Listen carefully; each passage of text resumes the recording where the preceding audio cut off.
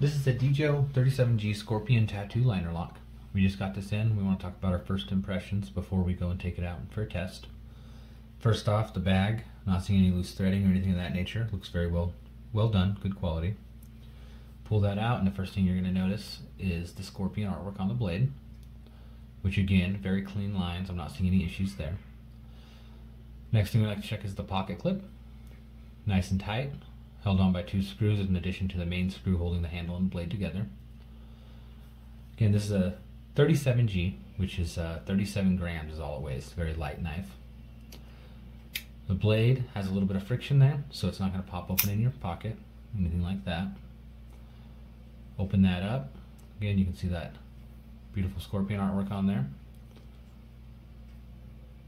Liner lock fully engaged when we open it, so it's not going to close on you on accident.